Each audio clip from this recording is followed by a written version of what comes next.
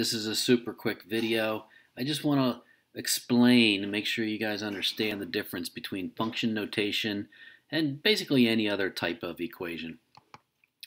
So if I had an equation written out like, let's say y equals 3x plus 1, I'm going to organize those points in an xy chart, or one of the options that I can organize this as an xy chart. So let's say I have a -2. Well, if I plug a -2 in for x, then that's going to give me a -6 plus 1 is a -5. If I did a -1, actually I'm going to go down and fill in all my x's. If I put in a -1, that's going to give me a -2. If I put in a 0, that's going to give me a 1.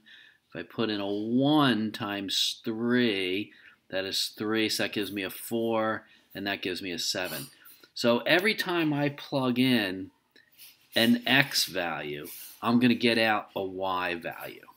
And that would lead to a point. In fact, this point right here is just -2, -5. And I can plot that point. And all an xy chart is a list of points.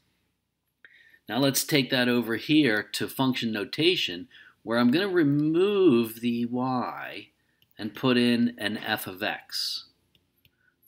But this side's still going to be the same. It's still the same equation.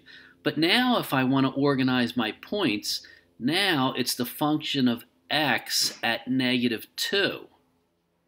And that's going to be -5. You notice it's the same -2 and the same -5 there. And I can still make my list. And all the numbers are still going to be the exact same way.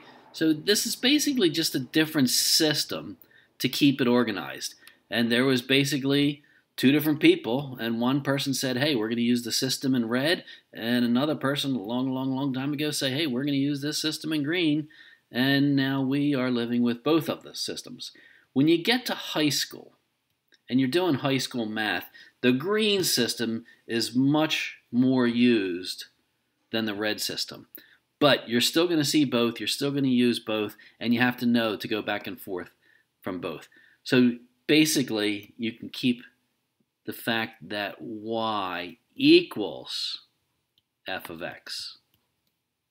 And I think the other video that you watched explained that that's not multiplication, it's not even a variable, it's just a function at x.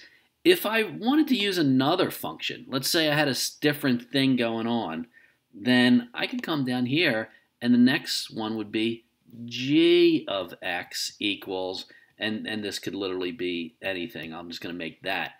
And if I was to do another one, it would be h of x equals, and that might be 7x minus 6. Who knows what it's going to be. But I can definitely have different functions.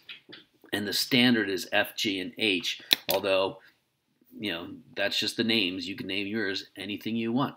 So I hope that clears it up. I hope this video was short and sweet. If there's any questions, just let me know.